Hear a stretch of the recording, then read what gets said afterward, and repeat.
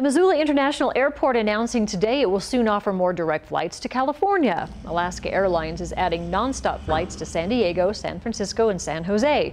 A move Missoula leaders say will bring more business opportunities here. Alaska started offering flights to Los Angeles this spring, and the airport says adding these extra flights will help people and businesses connect. Missoula officials say not only will this bring in more visitors, it will also give Missoulians more travel options. The Missoula Economic Partnership says businesses are especially looking forward to be able to connect us with the Bay Area. We see this as really allowing companies who have made this their home to sort of give them the assurance that this was a good investment and the right place to stay, and that we'll see high-paying jobs continue to grow here into the future. And we're really excited to see that happen starting next spring.